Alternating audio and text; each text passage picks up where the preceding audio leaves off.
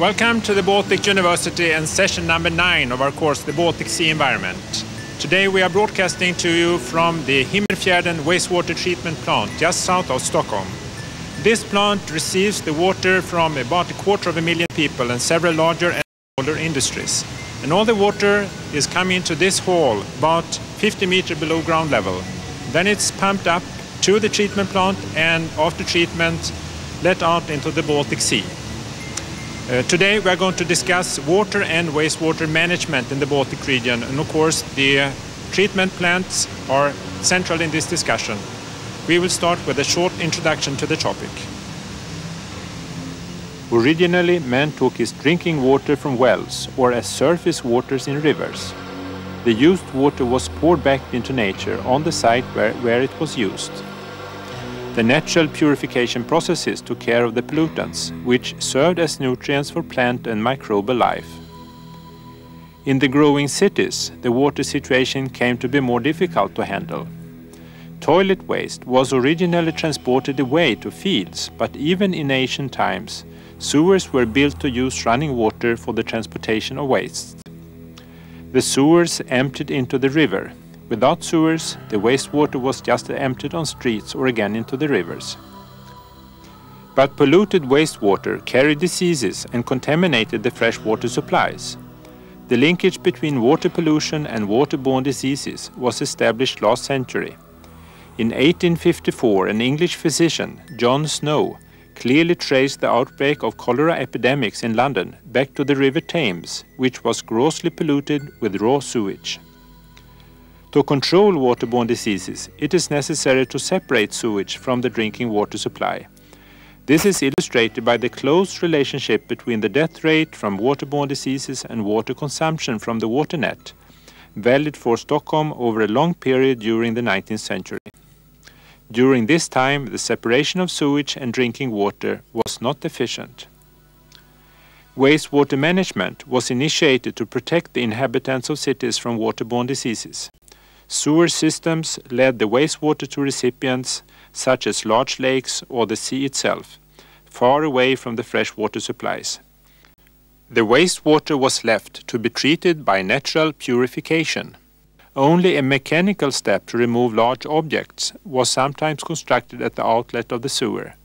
The solution to pollution was dilution.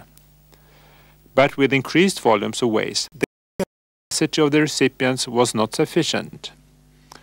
Lakes became polluted, mostly eutrophied. Bacterial contamination of beaches and algal blooms signaled the need for a new step in water management. Wastewater treatment plants were built to decrease the content of organic pollutants in the waste. Biological steps were designed to deal with this problem. The measures were again sufficient for a period, but with large volumes of wastewater and the introduction of phosphate-containing detergents, the recipients were polluted by phosphate. A chemical step was designed to precipitate the phosphates at the treatment plants and reduce phosphate levels in the water leaving the plants to save the recipient water. The next problem involved the poisoning of animal and plant life by toxic wastewater from industries. Here, high concentrations of heavy metals and toxic substances were the challenge. Modified treatment methods were developed to reduce the content of toxicants in the water. Other important ways to deal with the problems are decreased use of toxic chemicals in the production process and recycling of the chemicals. Today, the next and ongoing concern in wastewater purification is the removal of nitrogen from the wastewater. This is already being done at many treatment plants using biological methods, such as nitrification and denitrification by bacteria. Wastewater treatment will continue to respond to new problems as they arise. The removal of waterborne diseases from drinking water, the remedy of eutrophied recipients, and the removal of toxic wastewater constitute the first steps in a development that is similar in many countries. The wastewater treatment plant is below our feet and we can see all the tanks used for the various treatment steps. Further out you can see the bay, Himmerfjärden. The outlet from the plant is 1.5 kilometers away. We have collected today's panel outside here in the rain. The coordinator of the session is Bengt Hultman. Bengt is an associate professor of the Department of Water Resource Engineering at the Royal Institute of Technology in Stockholm. Our host is Göran Dahlberg. Göran is the director of the Himmerfjärden plant and is also quite active in international work for improving wastewater treatment. Gunilla Brattberg is technical director of Stockholm Water. This city-owned company provides Stockholm with water and takes care of its wastewater. Elzbieta is a postdoctoral fellow with Bengt Hultman at the Royal Institute of Technology, but she has worked for many years at the Department of Water Engineering of Krakow University of Technology at Krakow in southern Poland. She did her PhD research at Himmerfjärden and is thus quite familiar with the plant. Finally, we are happy to be able to welcome Rein Munter from Tallinn University of Technology. Rein is a professor at the Department of Chemical Engineering, where he works with questions of water purification. You are all welcome to the session. Before starting the session, I would like to mention one new initiative taken by the students at Stockholm University. They suggest that a network of students taking part in the Baltic Sea Environment course is created, and they want to react to this idea. So please, if you have an idea on how to build such a network, please write to them at the Stockholm Center for Marine Research or send them a fax. So we will see what's going to happen. The program of today will start by an overview of how water flows in nature, in the world, and of course in our societies. Then we will continue and discuss water purification. First, the natural way, and then how it's done in a treatment plant. We will then see how this is today made in some major cities around the Baltic Sea. Trip in the region is time for the music. Then we look into some special situations. First, of course, how industry treated, and then also the mine waters. Then go on to the rural situation, water in agricultural areas.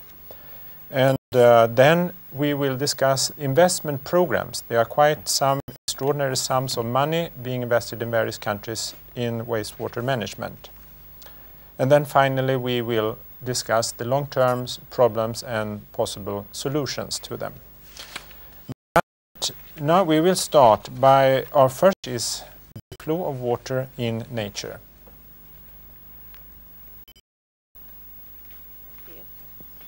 Som finns på är i ständig rörelse. All water on Earth is in perpetual motion. It is the sun, or rather the heat from the sun, which constitutes the driving force for this movement, which is called the chemical water cycle. From the sea, from lakes, or from all wet areas, the water evaporates through the heat from the sun. At higher altitudes, the moist air so produced forms clouds. From these clouds, water precipitates as rain or snow. The rainwater, or the melting water from snow and ice, flows off the surface and forms the so-called surface water.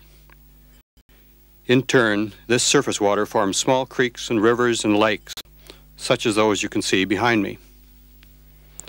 The water finally flows into the sea, and the water cycle is closed.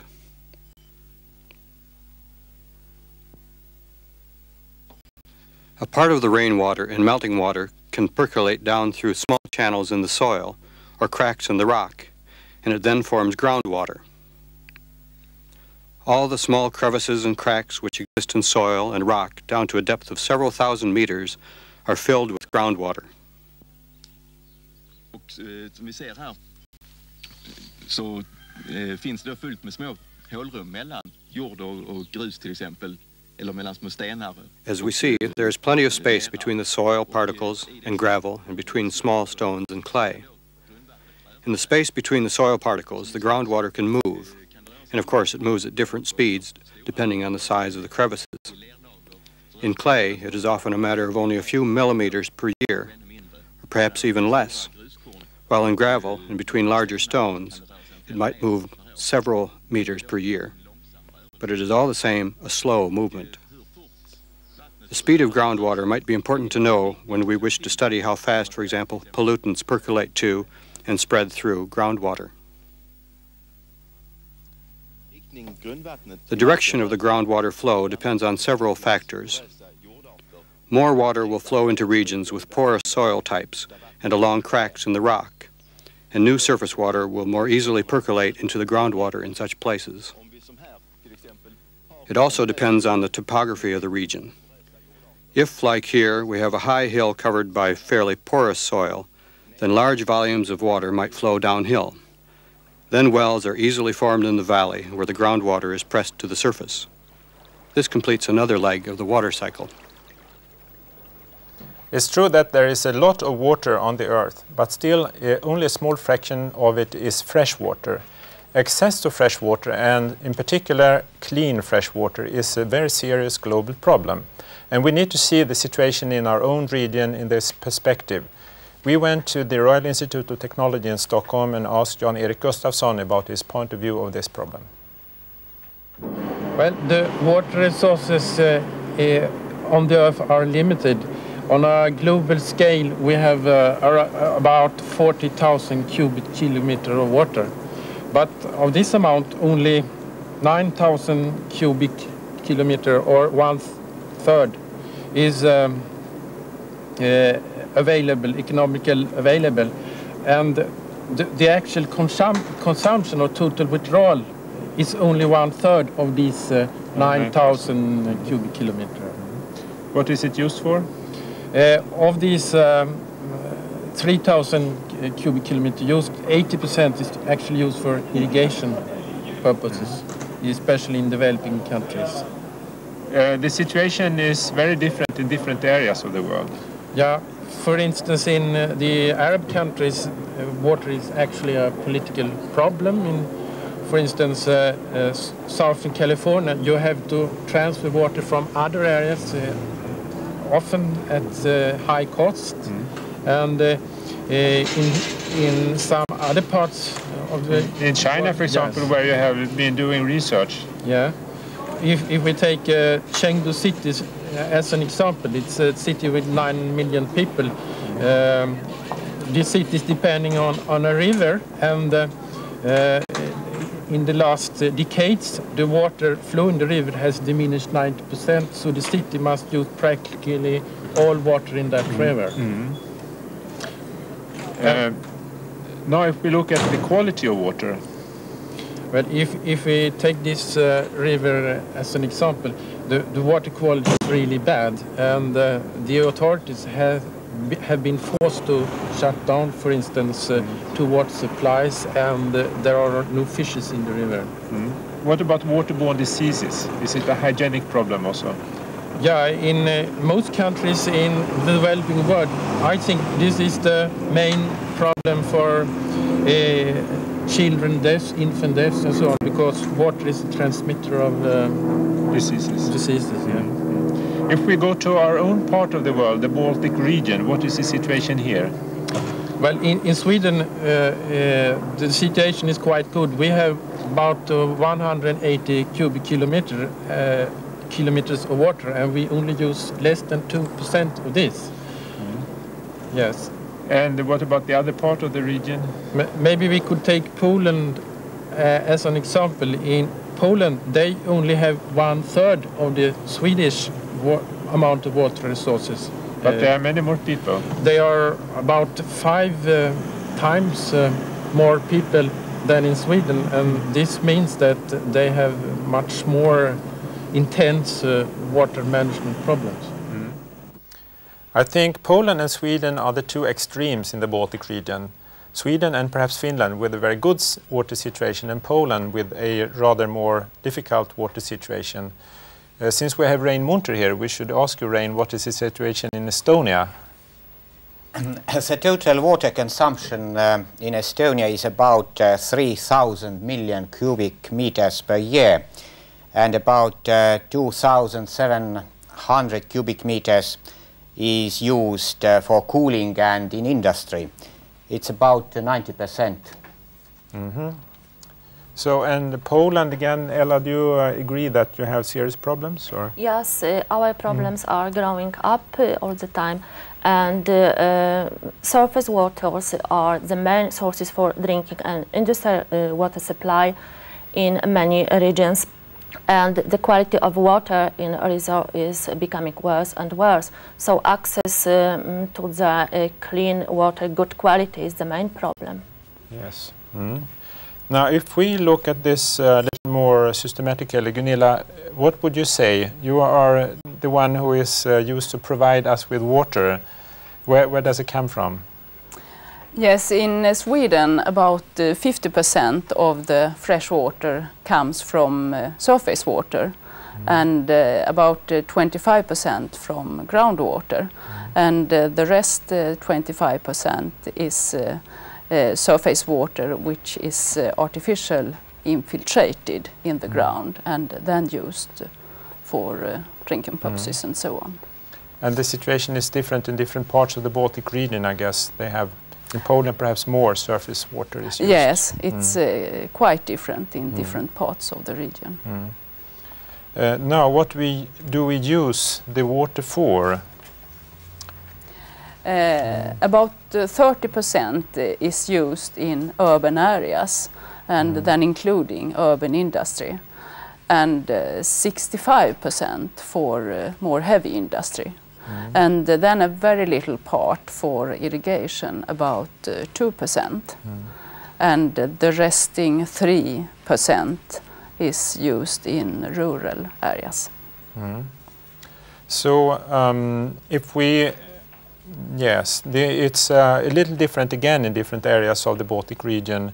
For example, Estonia, it sounds like, as Rein says, there is more industrial use of water than household. Yes. Now, if we want to have a very rough estimate, I understand that a person is using some half cubic meter of water per day. So when we talk about this figure, it's very good to have the relationship between water usage in terms of cubic meter per day and the number of people. Yes, in Sweden we use about 200 liters per person and day for consumption, and I think in the Baltic countries they use a little bit more, and the same for Poland, I think. Yeah. Do you know about that, Ella? So we use about 300 liters Yes. per person per day. So then if we add on the industrial usage, we will end up with about half a cubic meter per day and person. So this concept could be summed up in something that we call the water consumption cycle. In this water consumption cycle, of course, we can see that water is coming in on point A and leaving on point B. Bengt, what's your comment to this? Yes, point A is where water enters the society, and B the point where it leaves. And hopefully there is a treatment plant at B, but not always. Now, if there is much water compared to usage, the drinking water quality will be good. But with a relatively high usage of water, the cycle will tighten, and the water quality decreases, or we have to increase our efforts to purify. This is the situation, as we heard, for Poland. Then you end up in Poland, you can calculate the water consumption as something like close to 20% of the accessible water. Yes, and that's the point where will be shortage of water. I think we have a sign that will show these very tight water cycles that will be the result of the intense water usage. Yes, and the more intense we must treat the wastewater much better, and we can solve that by waste minimization or by better wastewater treatment. In general, if we look at the problems connected with water in the Baltic region, I think we have three kinds of categories of problems. Perhaps we should first of all mention the problems with hygiene, and then also, secondly, the problem of eutrophication, too much nutrients, and thirdly, the toxic substances. What could we do about these problems? You are now a water engineer, so what would your solutions be to these problems? Yes, I would like to have both waste minimization and better wastewater treatment. So you say that wastewater treatment is at least one key area in the Baltic region today? Oh yes, certainly. So that's what we are going to discuss most of our session, and we will start that by taking a rather natural point of view to see how wastewater is treated in nature. When polluted water, urine and fecal matter, food refuse, etc. are left in the open, several processes are active in returning the matter to nature. This is part of the eternal natural cycles. In the end, nothing disappears, everything is recirculated. Most of the processes are biological. Microorganisms actively metabolize organic matter, turning it into carbon dioxide and water, and in part into their own biomass. Nitrogen compounds are oxidized by microorganisms in a process called nitrification. The nitrate formed is used as a nutrient, but may also be further transformed into atmospheric nitrogen in the process of denitrification. Chemical purification methods are also important. Phosphate, for example, forms in soluble salts and precipitates to the bottom of lakes. Ferrous iron oxidizes in water and precipitates as insoluble ferric salts. In the oxygen-depleted bottom, hydrogen sulfide reacts with all heavy metals to form insoluble salts in the bottom sediment. In fact, this is the way in which the minerals in our own mines have formed during millions of years. Also, limited acidification is dealt with by chemical processes in nature, which neutralizes the acids with lime, for example. Physical mechanisms are active when by simple adsorption on clay particles, many fat-soluble pollutants are precipitated. This happens to aromatic organic compounds. Light is also important in the natural degradation of several organic compounds. Water that has undergone natural purification is therefore normally quite clear and clean, and suitable for drinking by man and animal.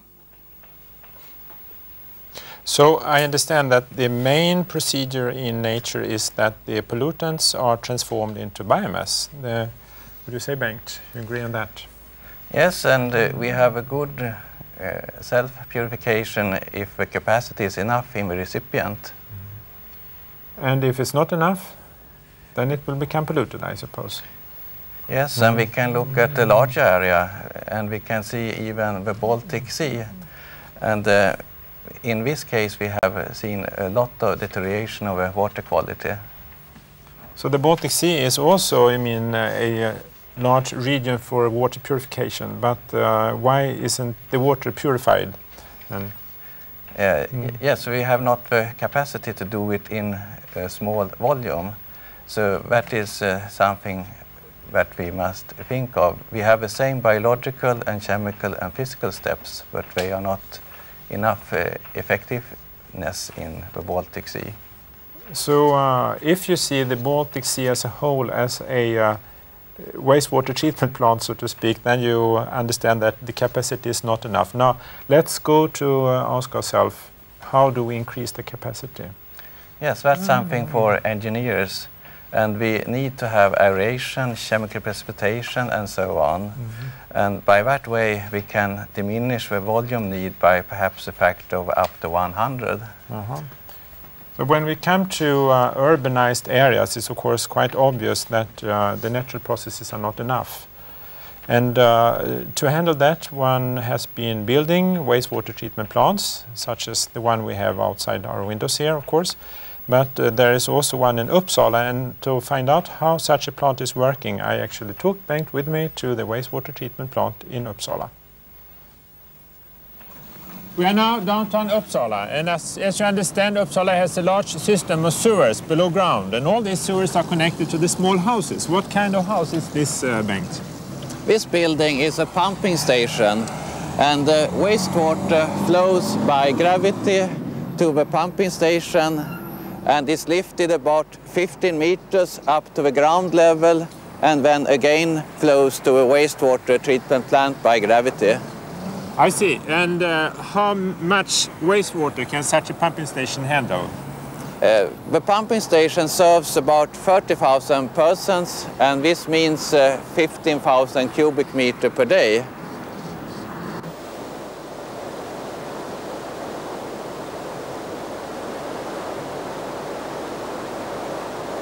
Now we are inside the pumping station. Wastewater flows into this space and is lifted up by 7 pumps up to ground level. We are now at the wastewater treatment plant in Uppsala. Bengt, what are we standing on here? Wastewater from all pumping stations are coming to this point. It's about 130,000 persons connected to this point. And some industry, I guess, also.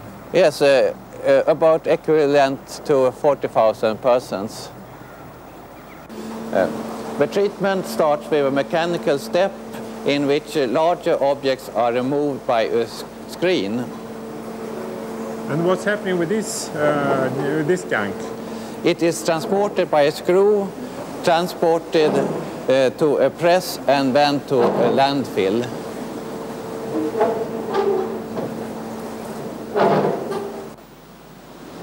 Here we have a second step in mechanical treatment, and it is an aerated grit chamber. Sand and other heavy particles settle to the bottom and are pumped away.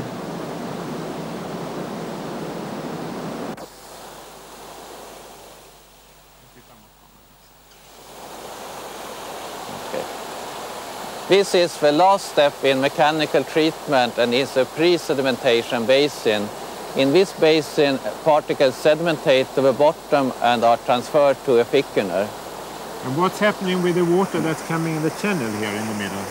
This wastewater is transported to a biological step.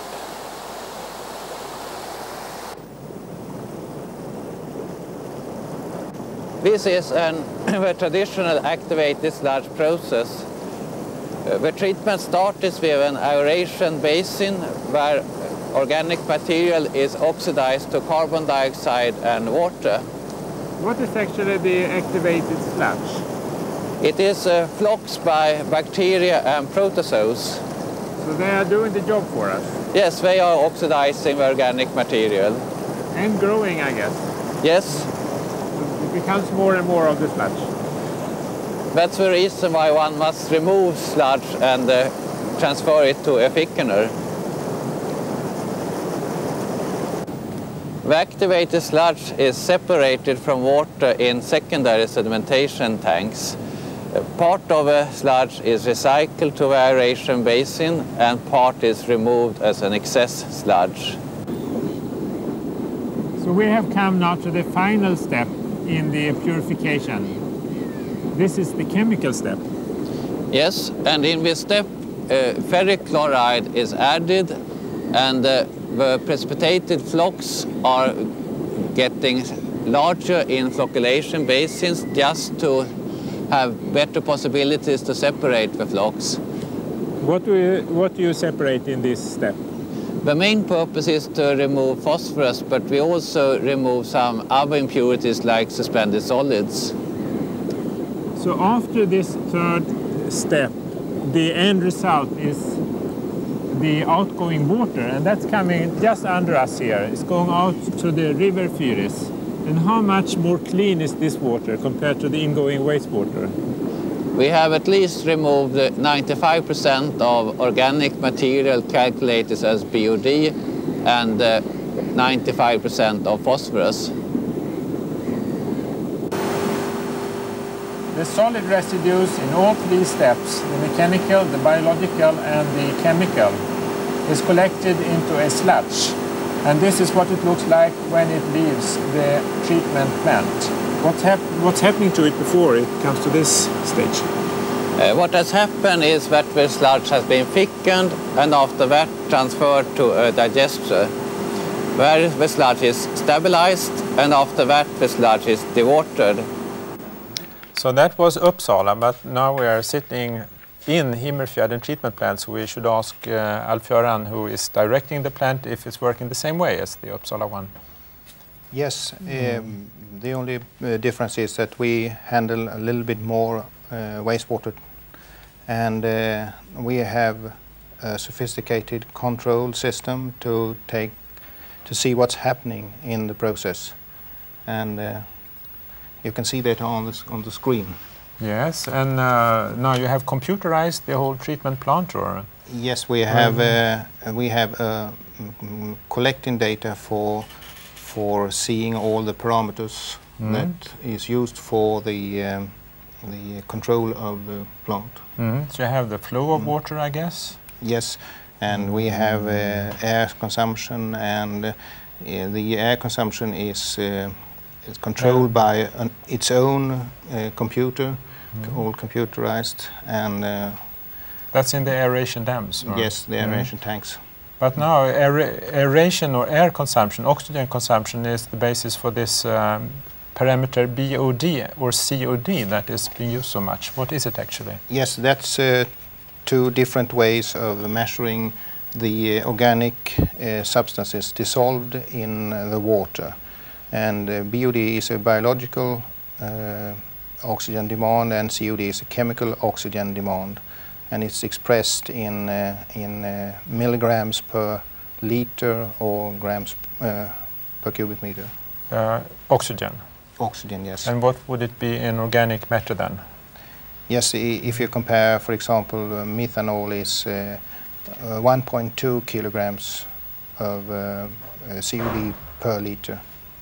So it's about the same, roughly? Yes. Okay, so so much for a modern treatment plant. What about energy-wise? Do you use a lot of energy? Do you use a lot of resources like personnel and chemicals and so on? Yes, in this plant we are 43 persons employed here, and we use about 16,000 megawatts hour per year, and that is equivalent to approximately 800 ordinary villas in Sweden. And 50% of that energy is used for the main pumping station, and 1/4 is for the biological treatment, and the rest of the energy for the different processes that's going on. But I know, Gunilla, you have some comments on this energy use in treatment plants, since you are running another 3 plants in the neighborhood here. Yes. Yes, I will give some figures for the energy consumption in the treatment processes. And in Stockholm, for water supply, for pumping of the water to the consumers, and for treating the sewage water in the plants, the total consumption per year is about 100,000 megawatt hours. And then at the end, before we discharge the treated sewage water, we take out the heat from the water with the heating pumps. And the yearly heat taken out is of the origin of 900,000 megawatt hours per year. And so it's quite substantial. Yes, it's quite substantial. And that's very interesting. I know that in treatment plants you also generate a lot of methane, I guess, in the in the digesters. We produce what we call in Sweden biogas, and we produce about 4 million cubic meters per year, and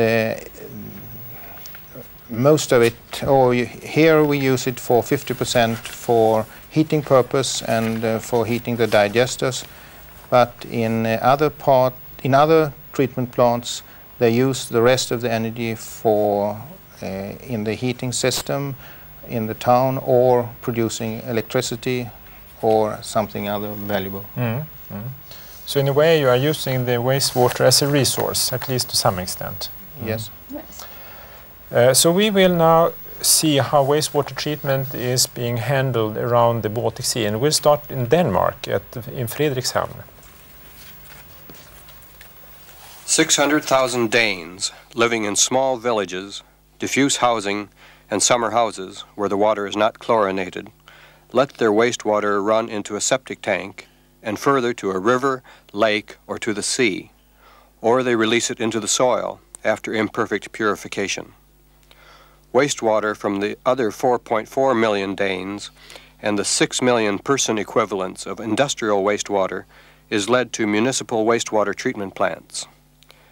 Frederikshamn's central wastewater treatment plant in Säldebacken daily receives wastewater from the entire municipality. We will follow the path of the water from the consumer to the wastewater treatment plant and further on to the outlet in Kattegat.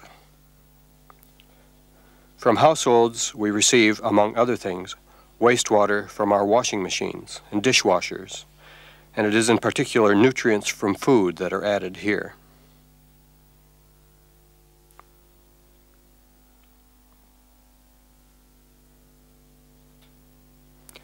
From our toilets are added daily large amounts of, to put it nicely, organic material and microorganisms. Also, after each visit to the toilet, some extra waste is added to the sewage system.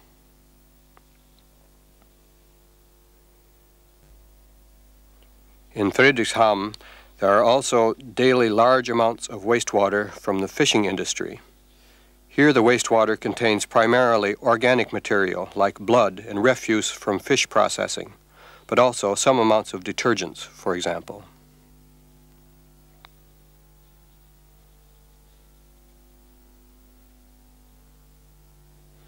From the consumer, the wastewater is led to Frederikshamn's wastewater treatment plant via a system of sewage pipelines. This sewage system runs through the entire city. Because of the downslope in the pipelines, the wastewater flows by itself. At several spots in the region, there are small pumping stations which serve the function of lifting the wastewater to a higher level of sewage pipelines. The pumping station is a small building in which a simple pump with automatic controls has been installed. At the pumping station, there is the possibility of leading the wastewater directly to a recipient body of water in case of heavy rainstorms or other emergencies. But normally the wastewater is fed into the central treatment plant. There it undergoes 3 steps of purification before it is released into Kattegat. So I think you recognize most of that from the views of Himmerfjärden and Uppsala. Now, Gunilla, is Sweden and Denmark quite similar?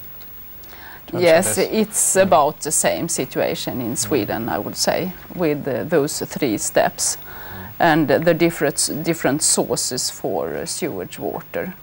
In Stockholm, for instance, we don't have any fishing industry, but we have a brewery instead, and that gives us a lot of BOD consuming pollution. We will continue to an area with more problems, actually, southern Poland, and they have the very heavily industrialized Silesia in southern Poland. The Vistula River, often called the Queen of Polish rivers, is at the same time the biggest Poland's wastewater recipient. The total volume of wastewater discharged into the Vistula River basin amounts to circa 10 million cubic meters per day. 10% of the amount is treated biologically, 47% is discharged without any treatment. The Vistula is 1,047 kilometers long. It flows across Poland, and its basin area within Polish territory is 199,800 square kilometers, which is more than half of the country's territory. Water quality along the Vistula River changes, and therefore the possibilities of using its water for drinking and industrial purposes also vary. In the upper part of its course, which includes the Krakow region, the Vistula is so polluted that its water cannot be used neither for municipal water supply nor for industrial purposes. This sample, taken out from the Vistula River upstream from the city of Krakow, contains in 1 liter 2,500 milligrams of dissolved solids, 1,250 milligrams of chlorides, 200 milligrams of sulfates, 2.5 milligrams of phosphates, 3 milligrams of ammonia nitrogen, many toxic organic substances and heavy metals. In 1934, it was only 50 milligrams of chlorides per liter. Let us examine changes of concentration of chlorides and dissolved solids over the last 50 years. The ancient capital of Poland, Krakow, is the biggest city and industrial center of the upper Vistula basin. Its population is 800,000, and the city is a big scientific center with 11 universities. Not far from the old town, the biggest Polish steel mill has been constructed.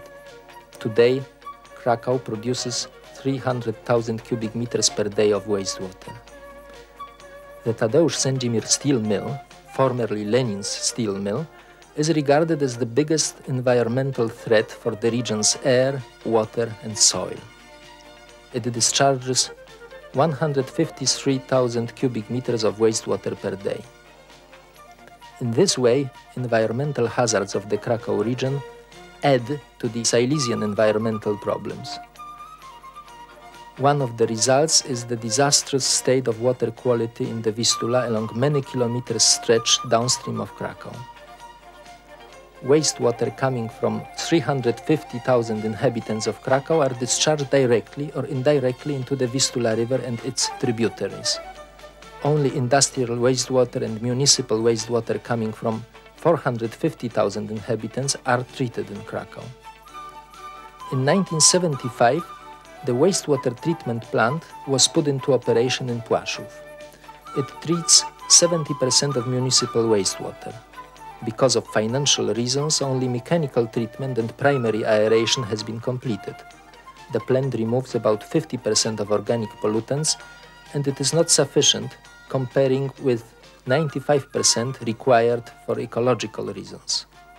Existing main Kraków treatment plant, named Płaszów, has a design capacity of 130,000 cubic meters per day, which after partial extension was increased to 160,000 cubic meters per day. The plant serves the whole city of Kraków area except Nowa Huta suburb. The present amount of municipal wastewater equals 200,000 cubic meters per day, considerably exceeding treatment plant capacity.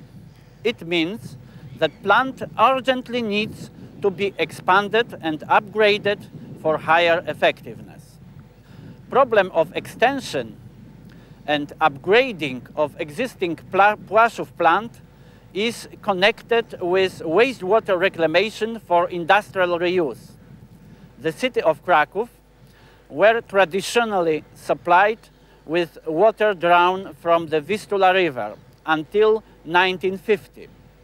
Major industries in Kraków are still using the Vistula River water for cooling purposes in spite of high salination of water which is harmful for industrial installation and products. As a more economical solution, alternative to long-distance transport of water from other sources, the water reclamation project based on Kraków municipal sewage are as a source of industrial water has been undertaken. The treatment plant has to be extended and modified for wastewater reclamation. Mechanically treated wastewater is discharged into the Vistula through the Dźwina River, which in fact has now become a sewer. Biological treatment plants have been constructed for 2 suburban settlements situated outside of the city's sewer systems, but they treat only 1% of the overall municipal wastewater. There is a need for highly effective biological wastewater treatment plants for the city. Wastewater coming from the Nowa Huta quarter, which presently has a population of 230,000 inhabitants, and household wastewater from the steel mill are presently discharged into the Vistula River without any treatment. The worst of all is the metallurgical coke wastewater coming from wet quenching of coke. but this situation should change in the near future. From its spring to its estuary, the Vistula River flows across many cities. From these cities, as well as from hundreds of industrial plants, untreated or insufficiently treated wastewater are discharged into the river. All the wastewater reaches finally the Bay of Gdańsk and causes deterioration of the water quality in the Baltic Sea. The waste load discharged into the Bay of Gdańsk through the Vistula in 1987 was total nitrogen 105.5 thousands of tons per year, nitrate nitrogen 68.5 thousands of tons per year, total organic carbon 311.2 thousands of tons per year, total phosphorus 5.9 thousands of tons per year, phosphates 4.5 thousands of tons per year. The significant share which Poland has in the Baltic Sea pollution results from the fact that Polish territory has more than half of total population of the Baltic drainage area. Also, 40% of agricultural land of the Baltic drainage area lies in Poland. Well, we should say thank you to Ella and her friends at Krakow Technical University who made this very beautiful video for us. It's mostly dealing with southern Poland. What about the rest of Poland? Actually, the Krakow region and Silesian region are the most polluted areas of Poland, and a lot of environmental problems must be solved there in the future. But there are many more cities, of course, like Krakow, which have sewage system, but the existing wastewater treatment plants are insufficient. They are mostly hydraulically overloaded or provide only primary wastewater treatment. And I can say that from 830 towns in Poland, as many as 250 has no wastewater treatment plants at all. And all wastewater, industrial and municipal, is discharged without any treatment into rivers. And in the whole country scale, only 68% of wastewater is treated, but only 27% is treated biologically, and 32% is discharged without any treatment into rivers. And the rivers are the Vistula and the Odra. The Vistula and the Odra and their tributaries. And at the same time, these rivers are the main recipients of this untreated or insufficient treated wastewater. So therefore, more and more rivers have deteriorating water quality. And of course, it results in deficit of drinking water just now in many regions. So we are back into the tight water cycle. Yes. We will continue up to further north, up to Riga, and see what is the situation there. Riga is the biggest city in Latvia, with total water consumption for municipal and industrial needs during the 91st was 132 million cubic meters. In the Riga Gulf and Daugava River, there were discharged 224 million cubic meters of sewage. Riga city, with nearly 1 million inhabitants and developed industry, had no sewage treatment plants until fall of 91st. 27 of 93 biggest cities and towns in Latvia still have no biological wastewater treatment facilities. Only 8% of Riga city wastewater were treating during the last year. The first stage of Riga city wastewater treatment plant were started to operate on the 17th of September 91st. Construction of the plant lasted 8 years. The second stage of the facilities have to be finished till the year 1993. Construction is under progress now. Regarding unfinished state of sewage piping system and pumping stations, only 120,000 cubic meters of wastewater is processing now. Active sludge consisting of microorganisms, fungi and worms is working in a biological plant. Activity state for sludge is characterized by amount of different organisms inside sludge cell and sludge index. Sludge index is a ratio between the volume and weight of sludge into a certain period of time. The main water treatment plant stage principally is to be compared with live organism. Bengt, I know you have been working together with the people in Riga. What's your comment on the treatment plant in Riga? Yes, I think it's a very advanced treatment plant, and it has both possibilities for biological phosphorus and nitrogen removal, so it's a modern plant. And they started just a half year ago, I understand. Yes. Well, we will continue up further north to Estonia and see what the situation is there. What has been really done in the field of wastewater treatment in Estonia? During the last 30 years, for big towns and industrial centers, large sewer systems with purification stations have been created. This is a situation in Tallinn, Kohtla-Järve and Narva. Development of the united sewer system in Pärnu and Tartu is going on now. Municipal and industrial wastewaters will pass the purification stations in the near future. The Tallinn United Sewer System comprises the area with settlements in the neighborhood and extends up to 20 kilometers. Wastewaters are directed through the deep tunnel along the coastal area to the main pumping station with capacity 440,000 cubic meters per day, where they are pumped into the purification station and after treatment are led to the sea outlet 2.8 kilometers in length into the Tallinn Bay. The wastewater mechanical treatment unit is working since 1981 and consists of screens, grit chambers and sedimentation basins. For phosphorus removal improvement, iron chloride is added to the wastewater before settling. Sludge from sedimentation basins is thickened in the centrifuges or at sludge bed and transported to the dump. Purified wastewater is pumped into the sea. This year will be finished building of the biological treatment unit's air tank. Removal of the nitrogen from wastewater will be also possible.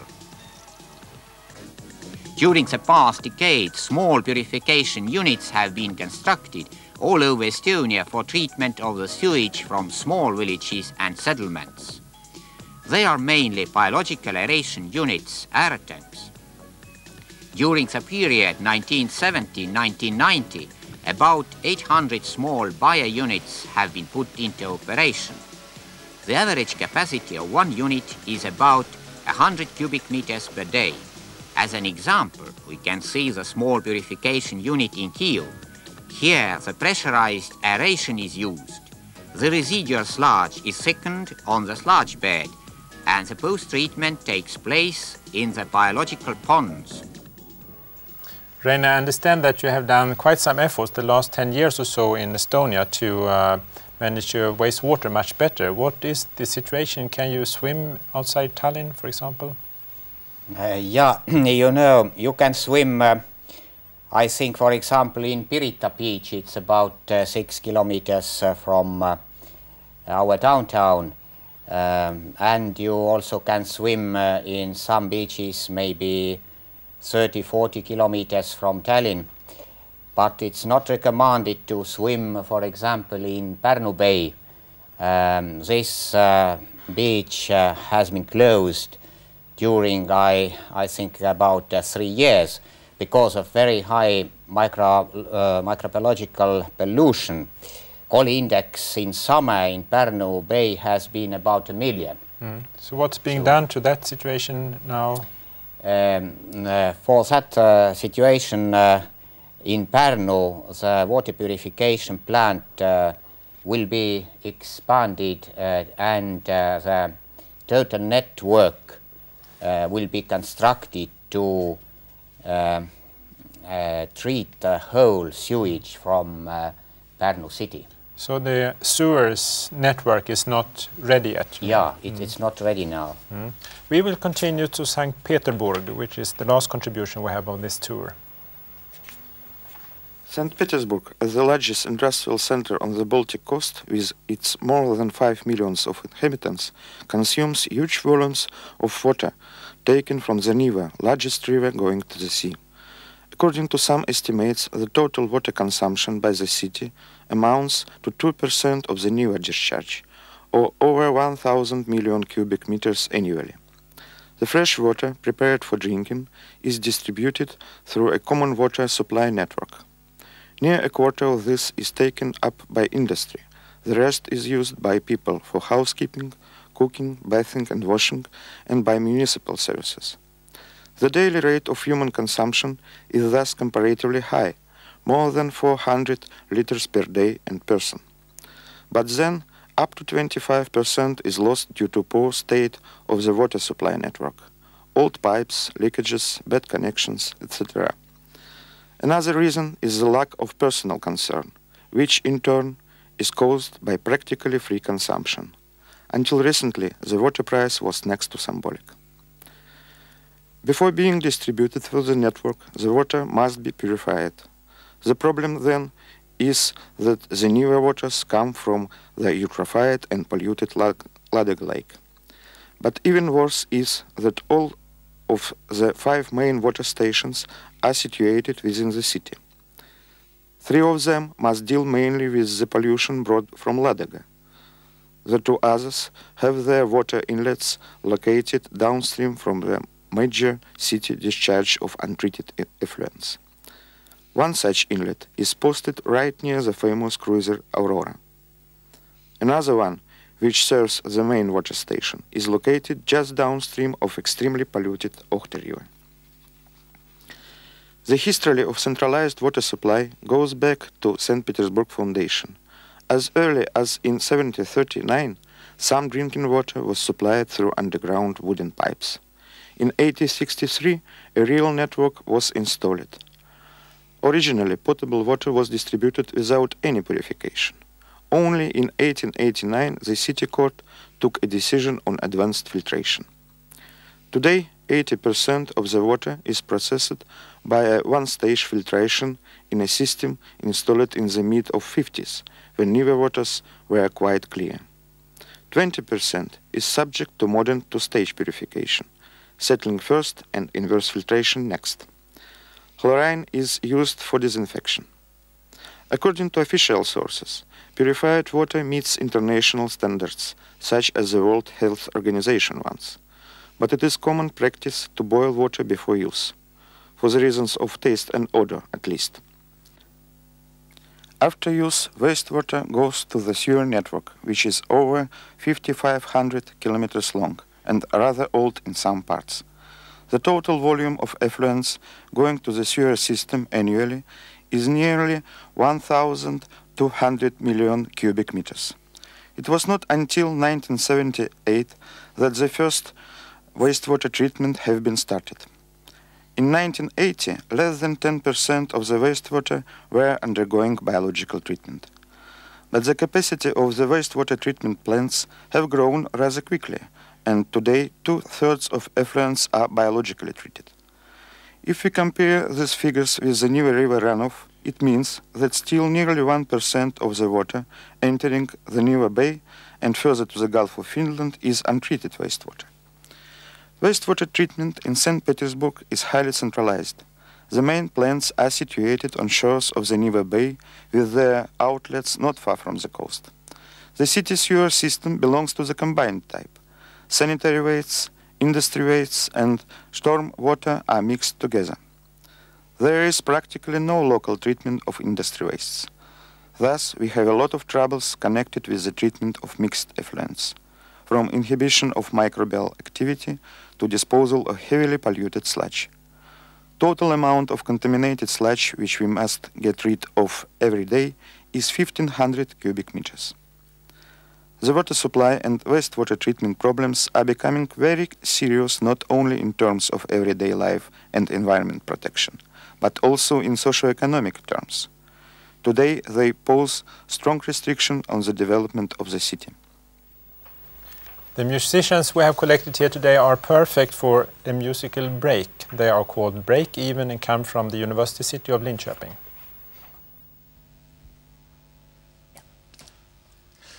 I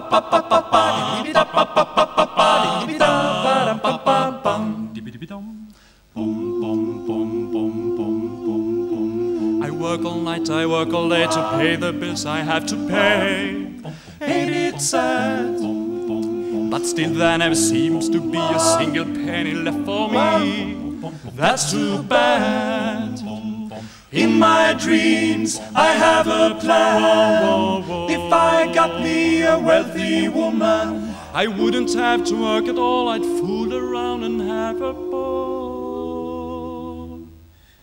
Do do do do do do do do do do do do do do. Pow! Money, money, money must be funny in a rich man's world. Money, money, money, always sunny in a rich man's world. All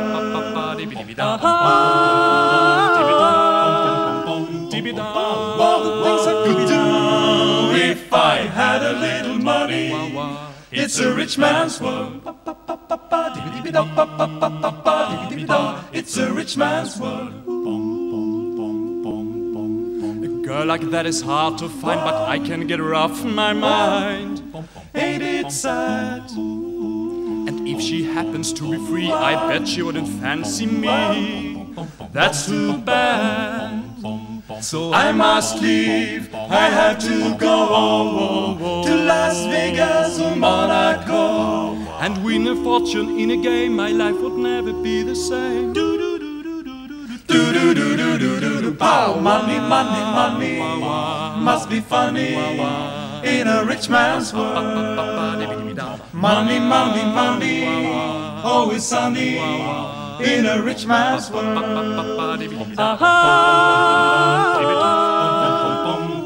All the things I could do if I had a little money. It's a rich man's world. Money, money, money must be sunny in a rich man's world. Money, money, money, always sunny in a rich man's world. All the things I could do if I had a little money. It's a rich man's world. It's a rich man's world.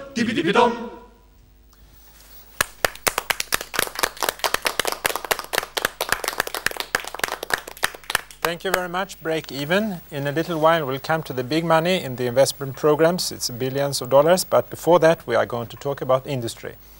And perhaps the most important topic on industry is the process water, the water that's being used in the industrial process itself. And one industry that, especially in Finland and Sweden, consumes enormous amounts of process water is the pulp and paper industry. And we have a few pictures from one such plant. Actually, it's in Russia, in Svetogorsk, very close to the Finnish border. Extremely close, on the Finnish border. But there is a treatment plant built by the Finnish construction company. If we look on these pictures from the Svetogorsk plant, Bengt, what would you say is, how would you comment on this? How much water do they use, for example? Yes, first I may comment that there are very many similarities between industrial wastewater treatment and municipal wastewater treatment. And here we see a biological step, and it's quite similar as we have seen in other videos. This particular industrial plant area consumes 170,000 cubic meter per day. That's equivalent to what kind of city, for example? About 300,000 or a little more. So it's a really large city. Yes. And in this case we treat both wastes from municipality and from the industry, and here is from the municipality. This is an aerated chamber again. It's an active sludge process, or? Yes, we saw surface aerators instead of diffuse aerators at the bottom. And here we have a sedimentation basin for the effluent. What do they remove in the pulp and paper industry effluent? In this case, we remove organic material just as in municipal wastewater treatment. You can see here that wastewater is much warmer, but it's the same type of process. And what is produced here? Is it cellulose? Yes, so that is the main purpose. And of course, when we produce paper, we must need a lot of wastes that must be treated. You saw the last thing you saw that was the outgoing water to the Vågsel lake, that is also the recipient and it's also the source of the water being used in the process. Now some industries, not this one perhaps, use chlorine for bleaching. How do they handle that? I know a lot of chlorinated organic compounds are being released. Yes, that's a quite more complicated problem. So instead of just using external treatment, it's much better to try to reduce at the source, to change production technology, and just as a complementary treatment use some other technology like membranes and so on. And biology, does that work? Do the bacteria eat the chlorinated compounds? They don't eat it, but they accumulate it and it is transformed to a sludge. So we have not solved the problem, just concentrated it. So we will look into the next industrial area, and that is the cooling waters. And one of the types of industrial enterprises that use most of the cooling waters are the atomic power plants, and we will see some. We'll see how this is being handled at the Sosnovyj Bor plant. This is just on the other side of the Finnish Bay, county from where we just were. Hi guys, the theme of our lecture is thermal pollution of Gulf of Finland in Leningrad Atomic Power Plant District. Leningrad Power Plant is situated on the shore of the Gulf of Finland, 80 kilometers from Leningrad.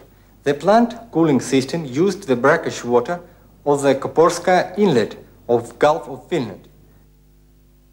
The water comes to the plant by a water scoop canal from the depth of 5 meters. The used water is discharged into the Gulf through a spillway canal. In still weather or with winds blowing from certain directions, conditions are good for close circulation of water, which engulfs up to 2/3 of cooler water body area. The power plant discharge water bring about 2.2 by 10 to 6 joules of heat monthly, which is comparable with sun heating in summertime. Construction of the power plant has brought about general urbanization of the shore. The town of Sosnovyj Bor and number of industrial enterprises have been built. A great amount of pollutant and biogenic elements started to come to the Koporska Inlet. The intensive anthropogenic thermification has caused a number of negative changes in the natural flora and fauna of the cooler water body. Now, the scientist at St. Petersburg University says that the cooling water is an environmental problem. Do we believe that? Do you have an idea on that, Rein?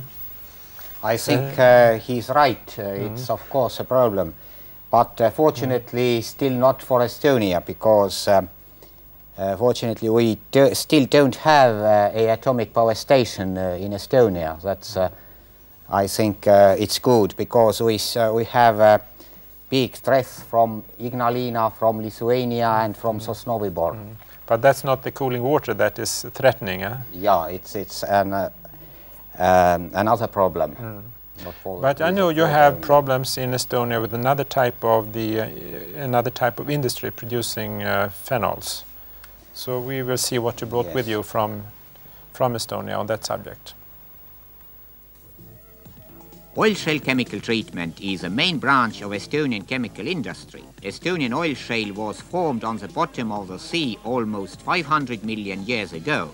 Nowadays, about 25 million tons per year of oil shale are used at electric power stations, like a fuel, and about 2 million tons are treated chemically, getting gas, oil, semi-coke, and water.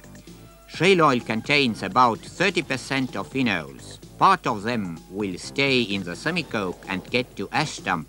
Another part will solve in water during the dry distillation. A remarkable amount of both phenols get to environment to the Finnish Gulf and also to the groundwater in Kohtla-Järve area. So the drinking water is getting a serious problem there. Wastewaters from the Kohtla-Järve and Kiviõli oil shale chemical plants are collected together and directed to the central biological wastewater treatment plant. Unfortunately, more complicated phenols are very resistant to the bioxidation, and the water in the outlet isn't pure. It still contains 40-50 grams per cubic meter of total phenols. This water is also discharged to the Finnish Gulf.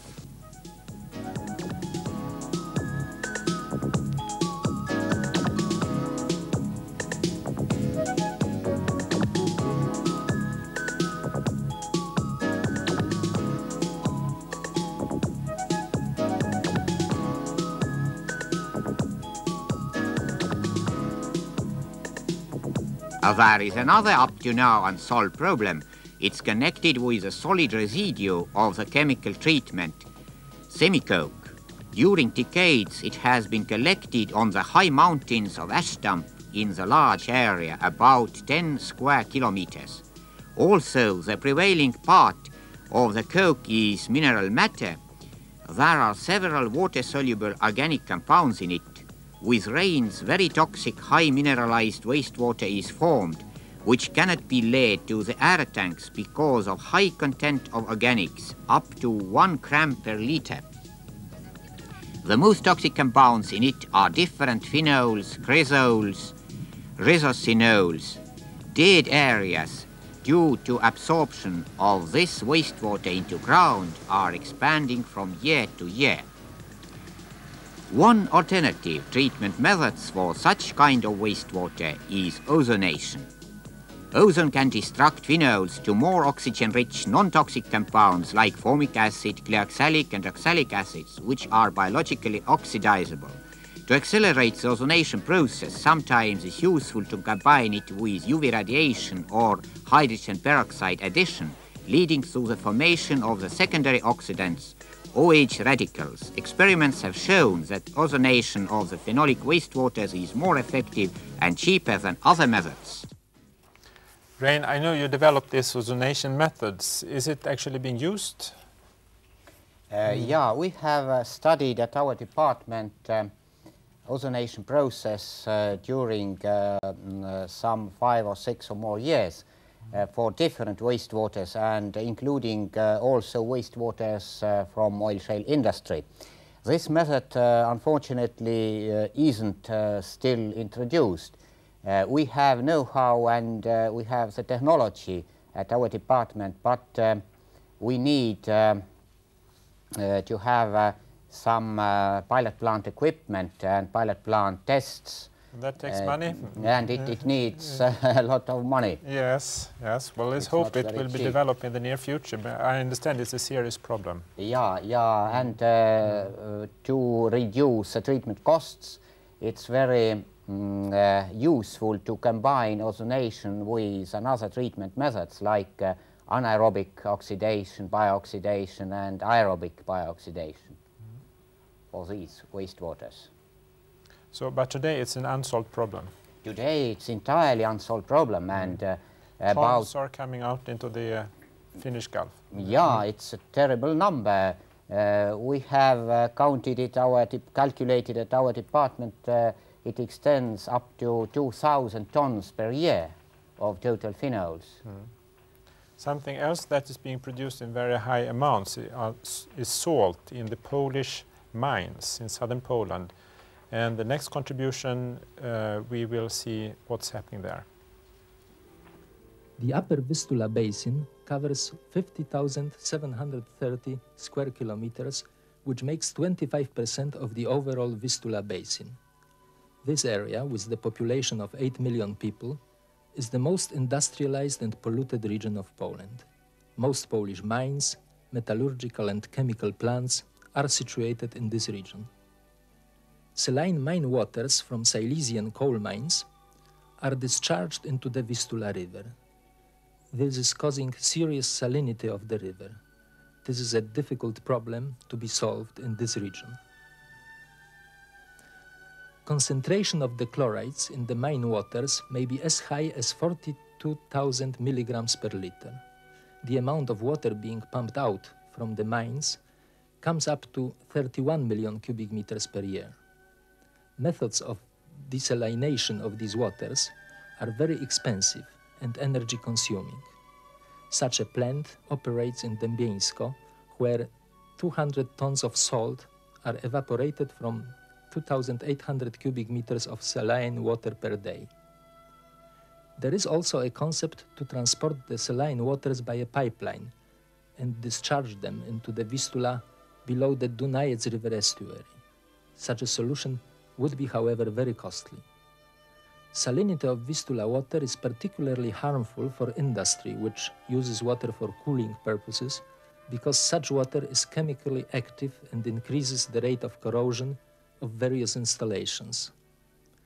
The Vistula River and its tributaries are the main recipients of the insufficiently treated industrial and municipal wastewater from the Upper Silesia region. The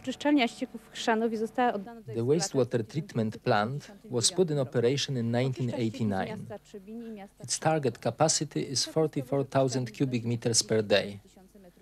It treats wastewater from 2 towns, metallurgical plants, oil refinery and other factories. Ella, it was quite difficult to understand how much salt it actually is.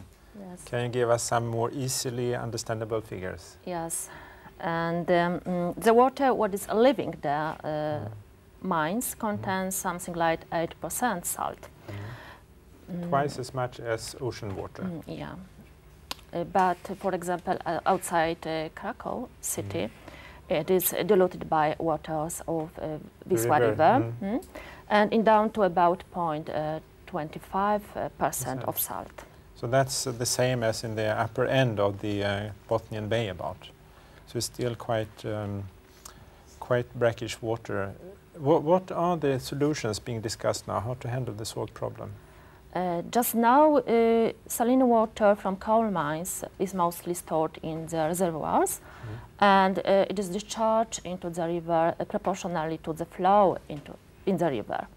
Another solution is desalination process, and in Wisła basin, it is planned building of few such desalination plants, and this solution is, however, very expensive and energy consuming. We saw one of them on yes, but video. This solution, for example, for Wisła basin, will enable the elimination of about 50% chlorides loads and of about 36 sulfide loads in Wisła River basin.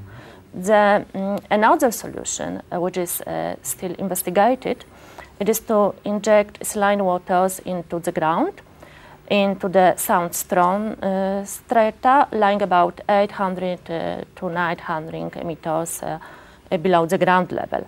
And the water quality and these levels are the same as in the coal mines.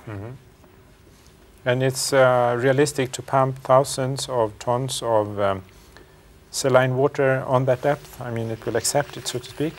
Yes, get back up? No, just now it's been proposed to inject saline water to the coal mines, so it is realistic to pump down them back.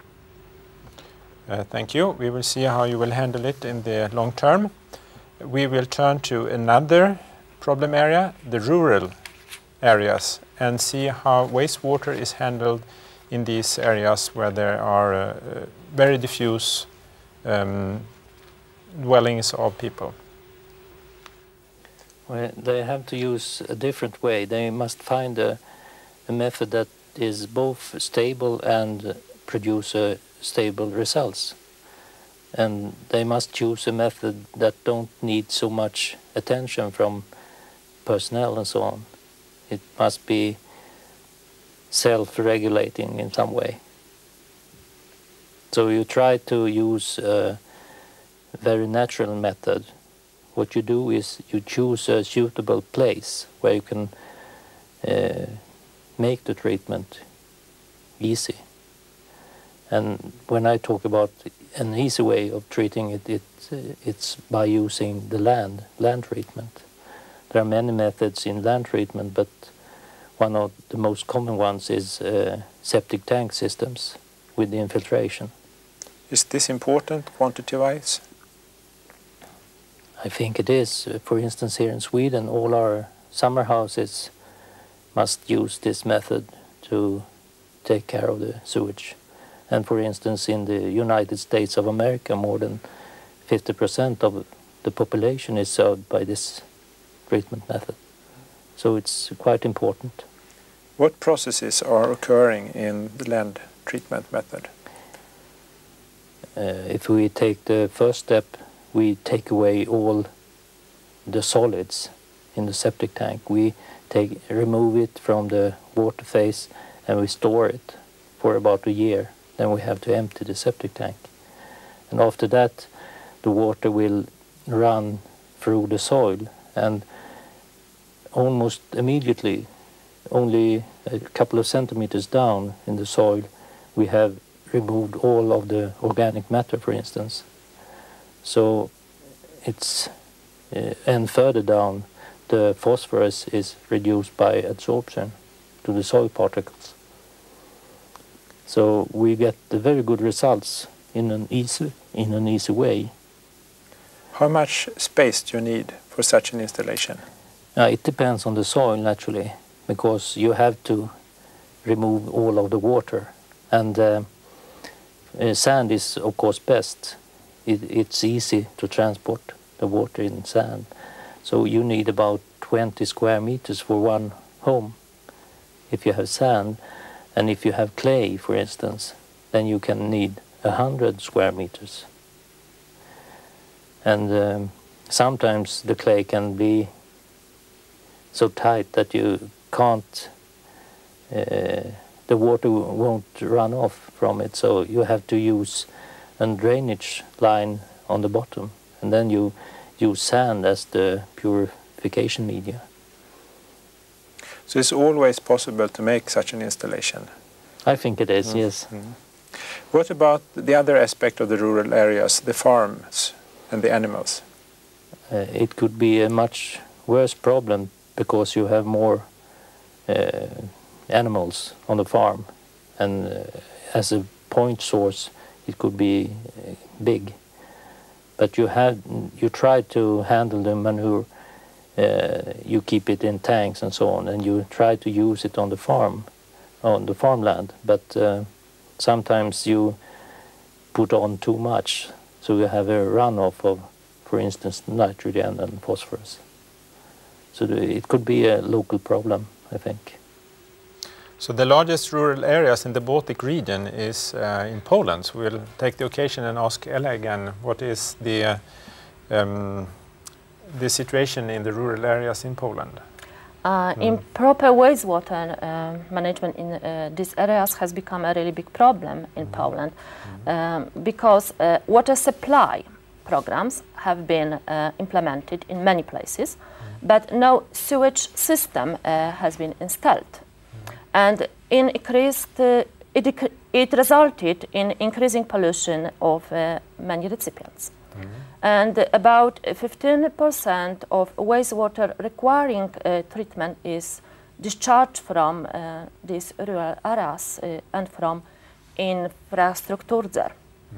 And for improvement of sewage management in rural areas in Poland, about 8,300 sewage treatment plants must be built. And besides this, disposal of liquid manure from farms has not yet been solved in a proper way. And liquid manure is the major source of organic impurities. So it's the problem. We know that, of course, the leakage from farmland being fertilized with manure is very extensive. So a lot of things must be done in these areas, really. What about Estonia? You had a few glimpses of how things are being handled on the countryside in Estonia.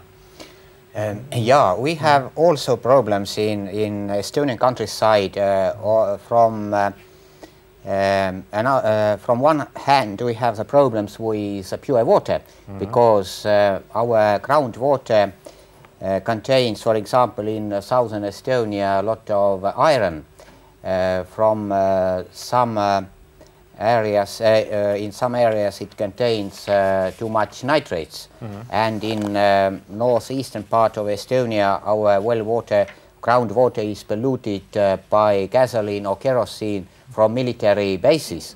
Yes. And of course, from another side, we still don't have a good treatment units for each farm and summer cottage. It's also a problem for us. So we are waiting for the whole Baltic region to install their septic tanks. We'll see what's happened, yes, if that is a possibility. But when waiting for that, we will have one more opportunity for the break-even to give us a break.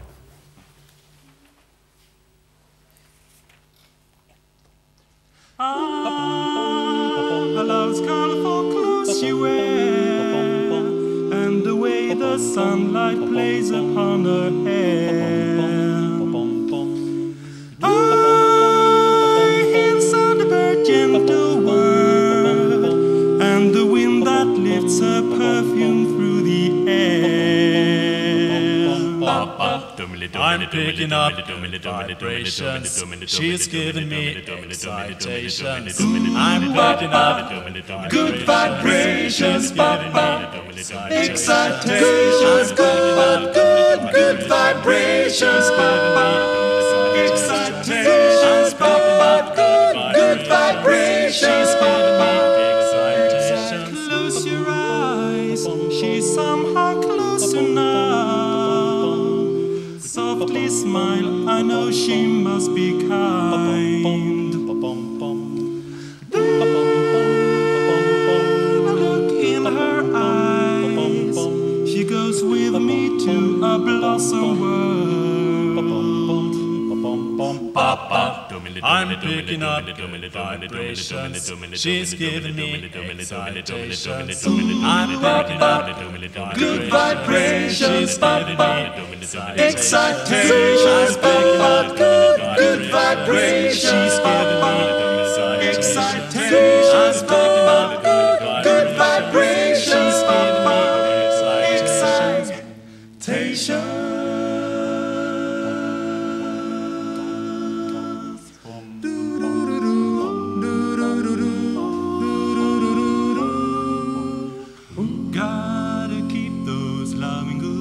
Vibrations are happening with her. Gotta keep those loving good. Vibrations are happening with her. Gotta keep those loving good. Vibrations are happening with her. Ooh, bop, bop.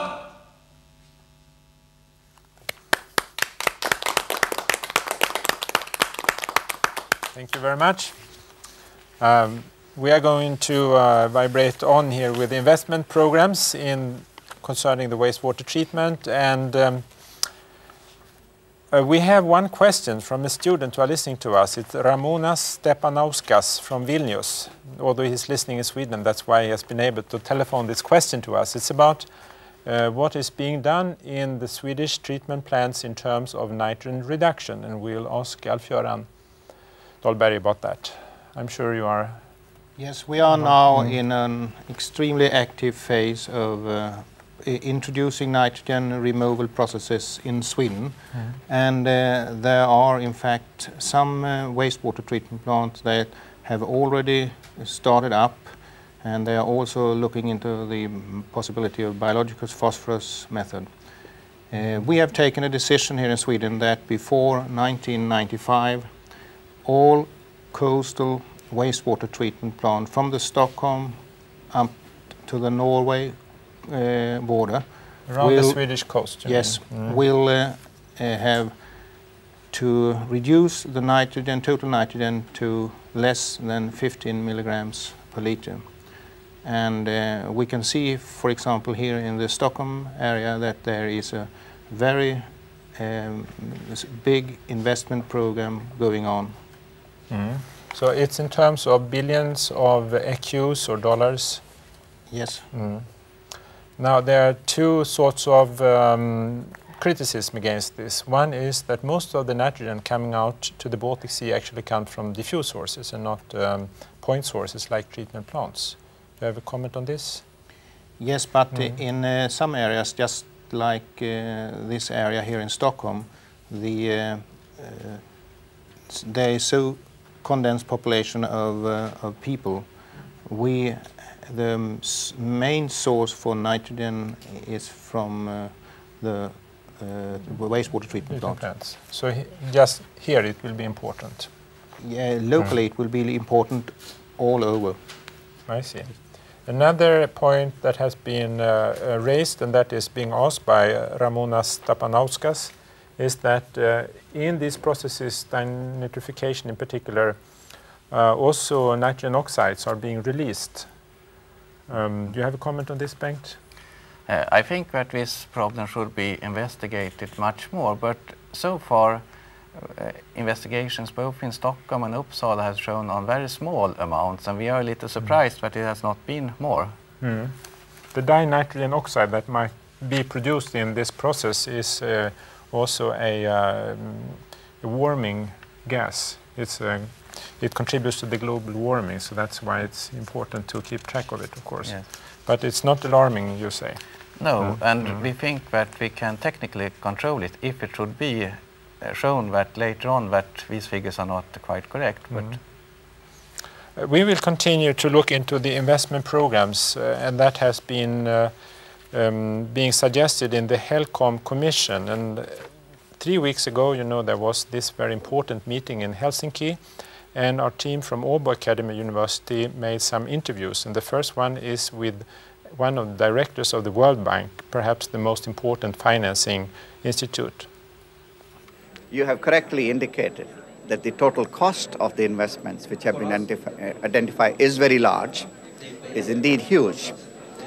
It also appears to us that the total financing likely to be available, especially from foreign sources, may not equal the total demand which has been put on the table.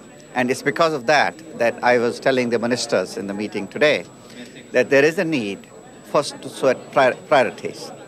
They need to decide within the countries and jointly what are the most urgent actions necessary. Secondly, there is a need to see within the resolution of the hotspots what are the immediate actions which can be taken with minimum of costs. So we need to set priorities in that area too. Having done that, there is a need to discuss what will be the sources of financing, both locally and from foreign countries. I want to emphasize the need to identify local sources because clearly the total amount of money which is required, which is 5 billion EQUs or more, cannot be generated from foreign sources. All of the countries in the region, the Scandinavian countries, Germany, Netherlands, Denmark, they do not have resources to pay for cleanup of the environmental problems in the ex-socialistic countries themselves. So it will have to be a common venture where countries themselves will have to generate resources domestically, and then there will be need for foreign assistance, including from institutions like the World Bank. I think that the main problem for us, for Estonia, is point sources. We must solve such first elementary things, and after that we can move maybe into this agricultural pollution problems. But now we have many cities without any wastewater treatment. And of course we must solve such problems, and after that, of course, this agriculture become quite important. As I said, we consider with this and all the projects, they must be joint common projects, and part, of course, must be our investments, our money, and we hope to get some helps, some support or assistance from abroad too, and from some financial support from international organizations. Rein, do you agree with your minister? Yes, I agree in general, but I would add to these big cities without any purification system, of course, industrial waste from northeastern area, from these phenolic wastewaters. That is, of course, counted as a point source also, several point sources perhaps. You saw on the map that Eastern Germany is one of the most heavily polluted areas in terms of point sources, and we took the occasion to ask the German Minister of Environment on how Germany is going to handle the difficult environmental situation in Eastern Germany. Yes, we have quite a lot of very hard works to do because there are 40 years without any precautionary environmental policies there. So we started directly where there is a immediate problem for human health, especially coming from drinking water. So we have a very intensive program investing in better supply of drinking water. We have a very direct program concerning air pollution.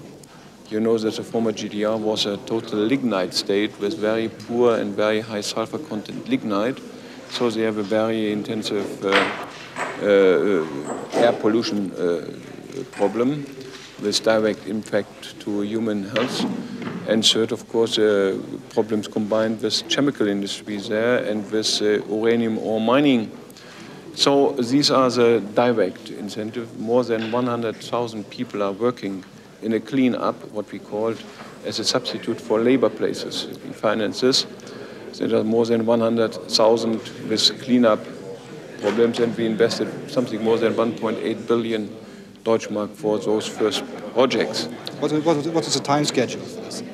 We decided that we bring the former GDR, the young new 5 Bundesländer, to the same level of precautionary environmental policy as in the western part within this decade, so that we overcome all those problems within less than 10 years, and I think that is a very outstanding timetable.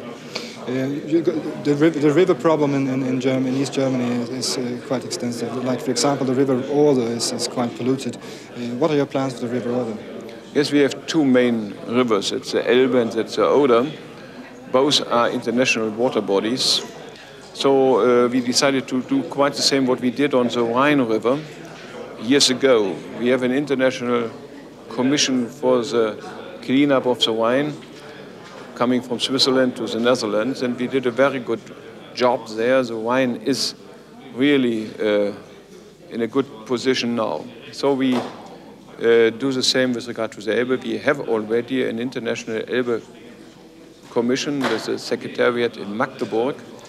We make a coordinated priority cleanup program. We will sign this in the next weeks in Prague, together with the Czechoslovakia, also with the European Commission. And we are in negotiation now with Poland, with Czechoslovakia, with the European Commission and Germany to come to a comparable commission for the Oder with the secretariat in Breslau.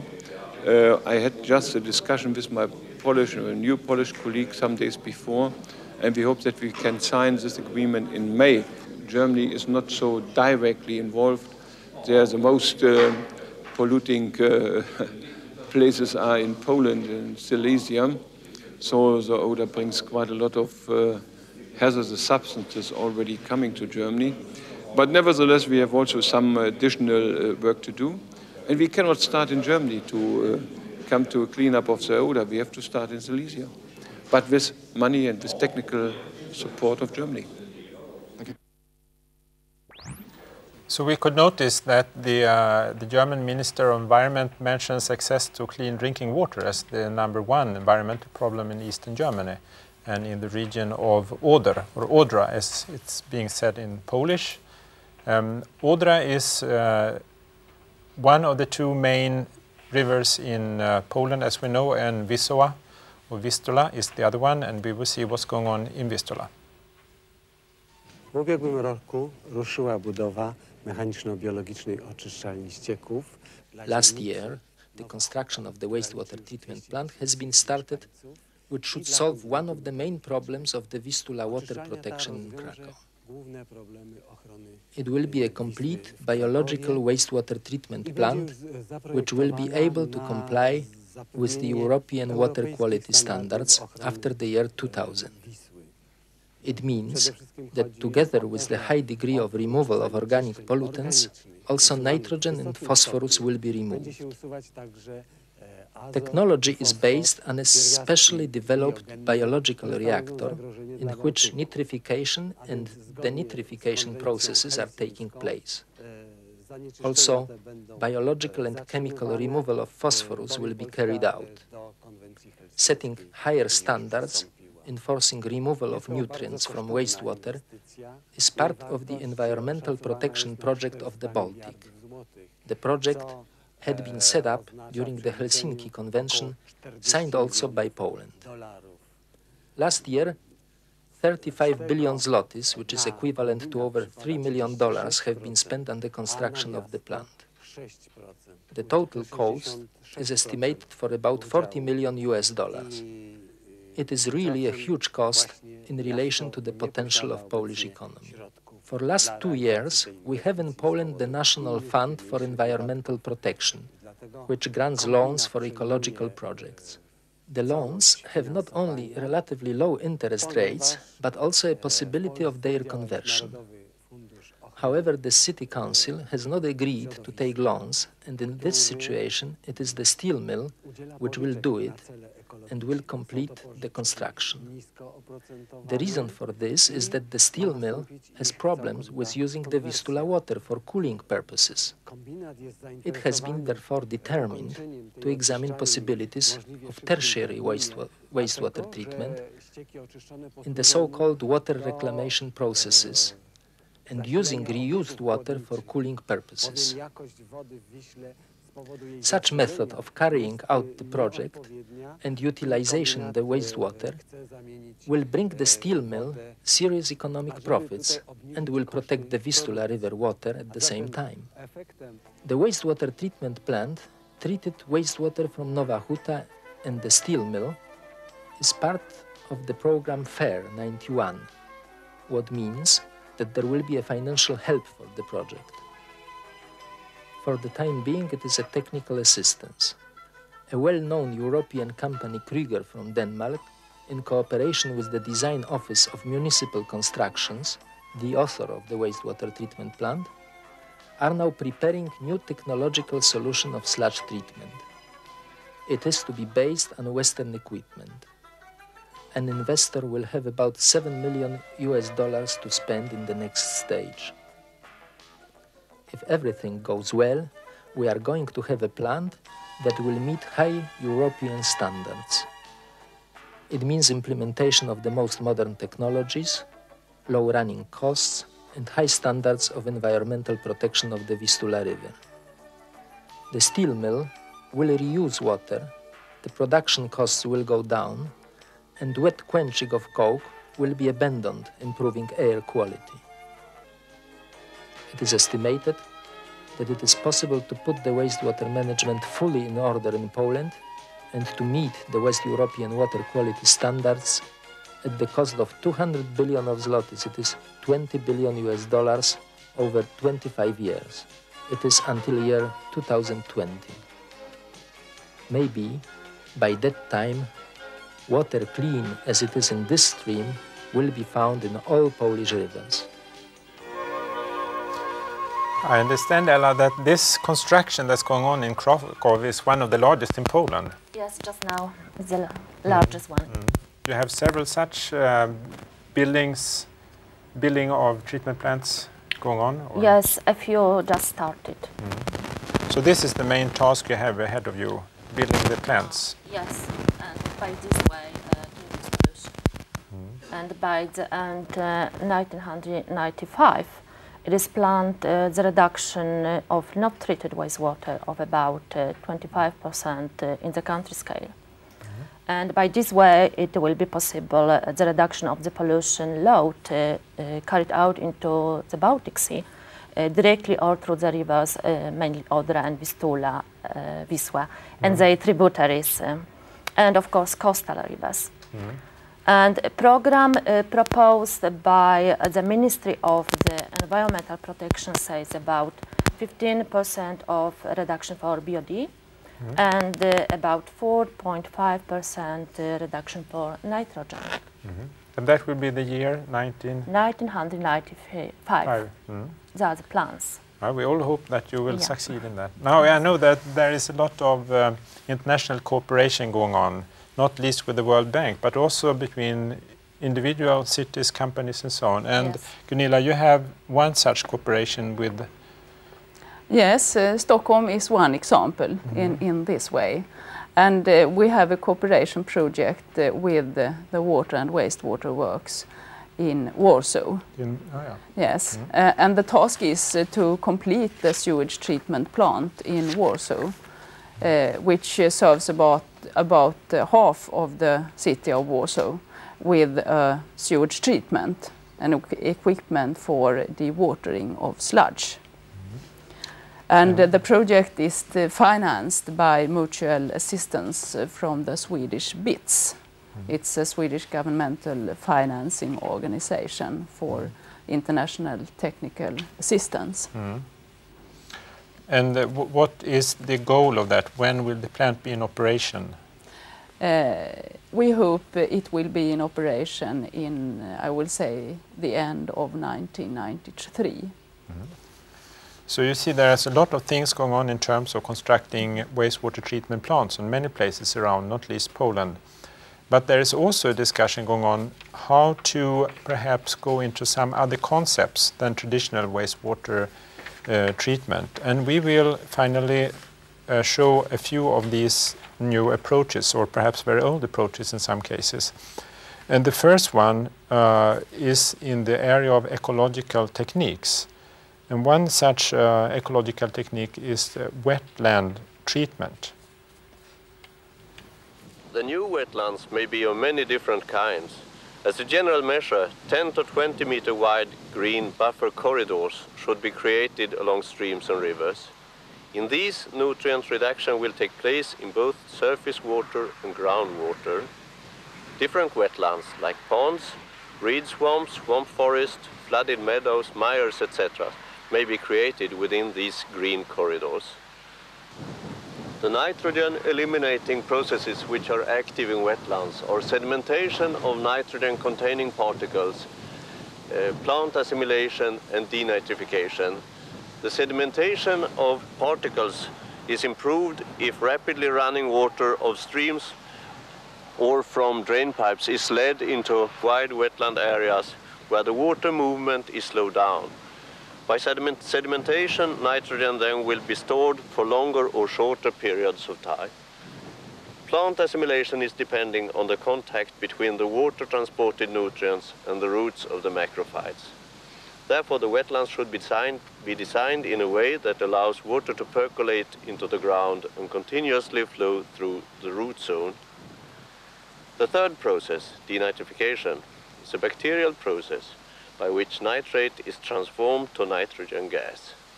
Denitrification takes place in most waterlogged soils and sediments.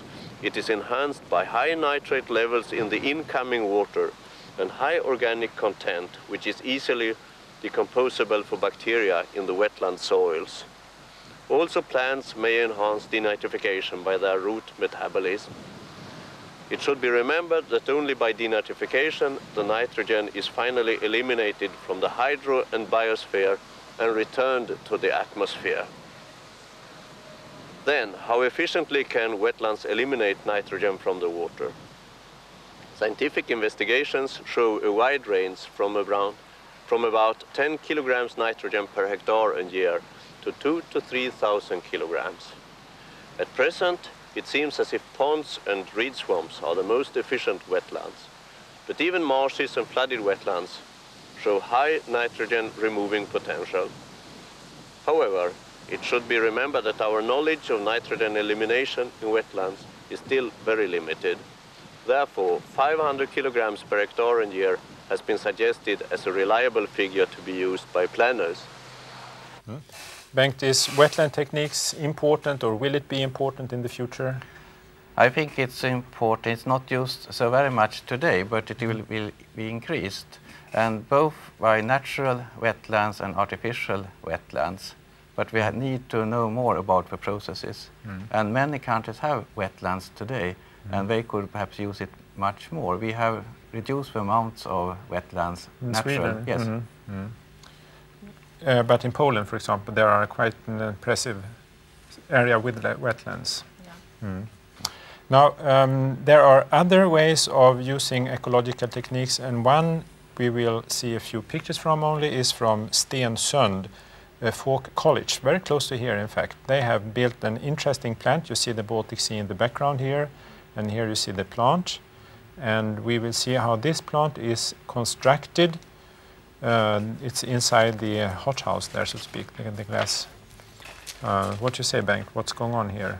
Yes, well, several treatment steps. One is, for instance, an anaerobic step to remove metals, aerobic step to remove organics, a basing with phytoplankton and bacteria, and also basing with zooplankton. And the interesting part here is, of course, that's the end. Yes, it's a polyculture basing with both fish and crayfish and plants, and that's a part of aquaculture technology. And here we see plants, and they can be used both for production of compost, biogas, and for energy. What about the capacity of such a treatment plant? It's needed much more space than in our traditional wastewater treatment. So do you think this will be of importance? Maybe of importance in the future, but today there's a lot of problems to solve this in a technical, economical way. But it's an interesting concept. If we go into industry, one of the things that's going on, as far as I understand, is saving of water. Do you have a comment on this? Water saving methods? Yes, so that's the thing that one should start with, to save water, but it's also important to separate waste streams, and all these things to also change production technology can be summarized as clean technology. And we went to the Swedish Institute for Environmental Research and asked the director, Lars Lindfors, about his opinion on what could be the use of clean technology. I'd say that the future trend will be to try to close up the processes on the water side as far as possible. And the ultimate goal is 100%. That is wastewater-free processes. And today we have the technology to do that, separation technology. You use quite often then separation technologies as a sort of kidney function within the process, removing the pollutants in the concentrated form and recirculating the water. And the technology for that is available today, but we do not know enough of the process, what will happen if we recirculate water, accumulating perhaps pollutants in the process. We don't know enough in order to be able to solve every problem. But in some areas it might have come to a closed circle, more or less. Yes, well, does this have an importance today, Bengt? Yes, it's very important because that is the starting point for all the industrial production, to try to close the production chain and to don't add wastes to air or solid wastes or to waste water. So, and one thing he said, not here, is that for pure economical reasons it was quite important to diminish the amount of wastewater. It's too expensive to clean wastewater simply, so the best thing is not to produce it at all. What about the municipal field? Do you think these advanced techniques like membrane technologies will have a future there too? Yes, I do think the membrane process will be interesting for the municipal wastewater treatment in the future. It's, you could say, a way of taking away the last part of the chemical oxygen demand substances, e.g. the unspecified organic substances that we are discharging today. But that will be beyond the year 2000. Beyond the year 2000, yeah. Another approach is, of course, not to produce the waste in the first place, but actually reduce it at the source. And we got one contribution from Luleå Institute of Technology by Peter Sandström, and we'll see what he says on that point. What could be achieved by using the strategy sorting at source or at origin? First, phosphorus-free detergents would reduce the total phosphorus load by about 40%. Second, separating urine would then reduce the load of phosphorus, nitrogen and other nutrients by about 85 to 90%. Third, separating both urine and feces has a minor extra effect on recovery, but reduces pathogens in wastewater with a factor of 10,000. Fourth, using toilets with tight flushing for urine saves about 20% of the total water consumption, or about 40 liters per person per day. An example of technique that separates both urine and feces is the Volgus toilet. By recycling urine to cultivation, 85 to 90% of the nutrients in human excrements is reused. An equal amount of new nutrients in form of commercial fertilizers don't have to be introduced into the system. As a matter of fact, the composition of nutrients in urine is close to the requirements of most plants. Gunilla, what's your comment on this as being responsible for the water supply to Stockholm? Will it be of importance in urban areas or rural areas? You mean for sewage treatment? Well, for yes. the water management. Yes, for the water management. I think it's a very interesting technique, and the idea is quite right to closing the cycles and to get the nutrients back to land again. That's important, and I think it can be used in the future for small villages and in rural areas. But I imagine there are great problems if you try to introduce these systems in heavily populated areas with millions of people. So it's not much for urban areas in the future? I don't think so. Thank you. We have here with us Nils Tiberg, who is a professor at the department where Peter Sandström is. And Nils is going to be the coordinator for session number 10 in 2 weeks, so we will let him have the chance to say a few words. Please, Nils. The name of this session will be The Prospect of a Sustainable Society. And we will regard the whole industrial society and the environmental impact of the whole society. And from that viewpoint, it may be that the solutions will come out differently. I think it will be interesting, and you are welcome on the 13th of May. And with these words, I also would like to say thank you to today's panels, to all the students and teachers listening to us, and we will see you again in 2 weeks.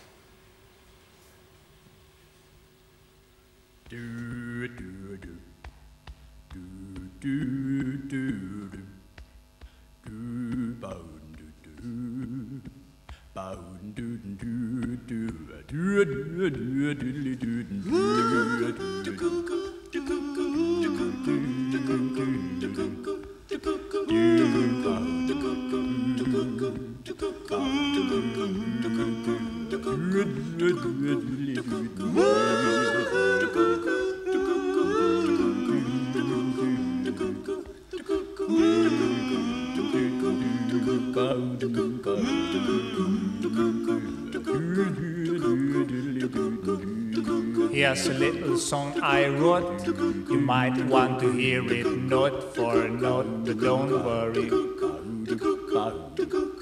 Be happy. In every life we have some trouble, but when you worry you make it double. Don't worry. Be happy. Don't worry, be happy.